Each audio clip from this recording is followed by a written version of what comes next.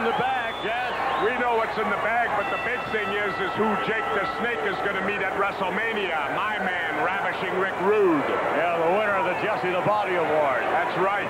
Well, his body could very well be wrapped up with about I'd say about a 15-foot python by the name of Damien. Well, I'll tell you how I feel about that match. If the match ends up wrestling, I think Rude will take it. If it ends up a street fight, then it'll go in Jake the Snake's favor a little.